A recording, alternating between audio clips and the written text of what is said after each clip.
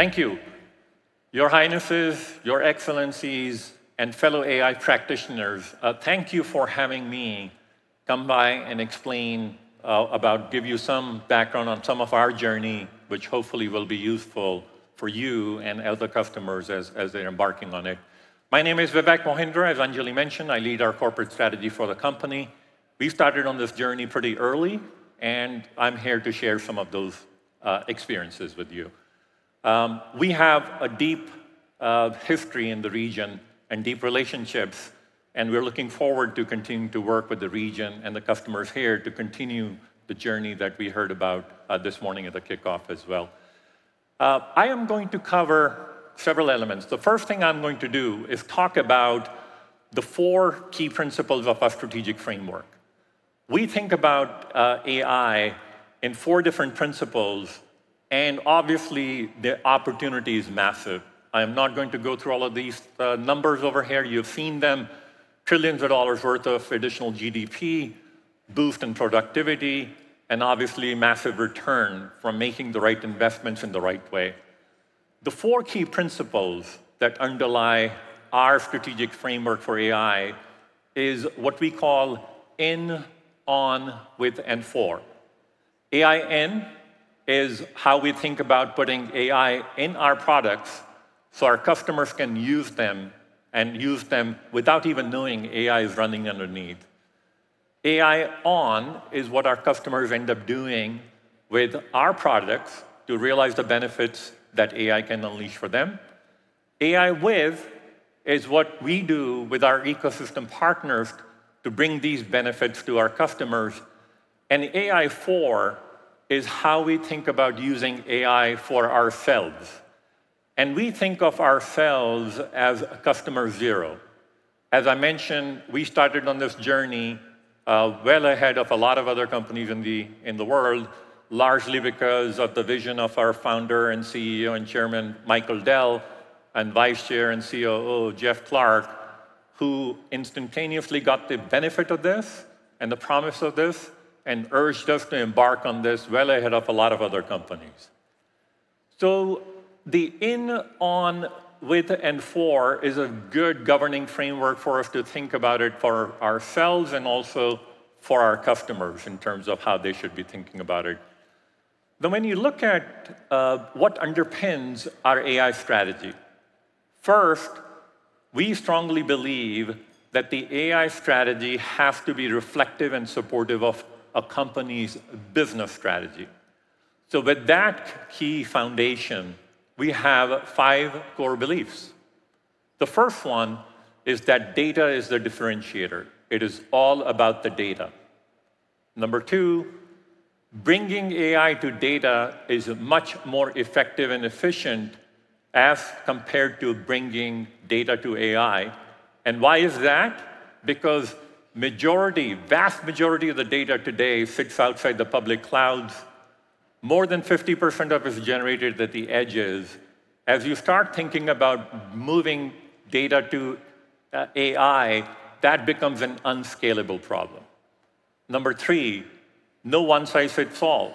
We believe the world will have a whole range of models, all the way from small to large, purpose-built to general, and that's just how companies and institutions will realize value from these models. Number 4, open modular architectures are really, really important, particularly because different parts of the stack are moving at different speeds, so they are really, really important. Number 5, AI requires a broad, open ecosystem of players well beyond Dell Technologies and others that you'll be hearing about today and over the next 2 days to bring the benefits to the customers. What we have done is we have recognized these core principles and created what we call is Dell AI Factory. It starts with the data. It has a range of services layers on top of it. It has an open ecosystem underneath it, as well as all the infrastructure layer. We have the broadest infrastructure in the industry, which gives us tremendous ability to bring our own experiences to our customers and also be able to help them in terms of how to go about it. And obviously, it's all anchored in the use cases and the ROI you recognize from that. So the Dell AI Factory, the way we have constructed it recognizing all the input we have gotten from our customers, is that we need to meet with our customers wherever they are in their journey. Some of them are looking to figure out where to start, and some of them are looking for fully modular, validated designs that they can implement. So we have constructed this factory to be very flexible to be able to deliver that, and we believe that is a really important principle to be able to bring the full benefits of AI to customers across all range of sectors and industries. How do you go about accelerating these outcomes? We believe that there are 5 simple steps. Step 1, you have to figure out what the strategy is and what the use cases are. Without those use cases, the biggest mistake companies make is they embark on AI without recognizing what they're trying to do with it. Number 2, data. You have to figure out what to do with the data and actually how you're going to bring it forward. Number 3 is doing some POCs. Number 4 is deploying and scaling it. And a key part of scaling it is also making sure that skilling is a part of that. As we heard at the opening, a lot of it is human-assisted AI, and building those AI skills within the company is a critical element of that too. We believe those are the 5 key ways that one goes about accelerating these outcomes. And we have done a lot of this with our customers globally. One example I'll just pick and talk about is McLaren. We have worked with McLaren in terms of making sure that they can actually set up digital twins and be able to replicate essentially a new car design in a very rapid manner and prototype it. And these are the types of benefits that go into having a company like McLaren have the type of immense success it is having today. Some of the other examples I'll share, and we have worked across a whole range of sectors ranging from financial institutions to manufacturing to government institutions. Some of the other examples are typically take the form of our services organizations going in, working with our customers to understand what their business strategies are, what the use cases are that they want to focus on. And typically those use cases revolve around areas like sales content generation, product development in terms of R&D and software, in terms of sales tools usage, customer support and customer service, chat areas. Those are the 4 or 5 dominant use cases that we have seen our customers embark on first, as well as what we embarked on in support of our business strategy. So that's one step we take with our services organizations. Number 2, then we actually sit down and figure out what to do with the data and what is the data needed to be able to unlock the full potential of these use cases. And that requires really understanding not only about where the data sits, but how do you curate it and bring it forward to be able to implement these use cases. Number 3, then we work through where is the best place to deploy these use cases.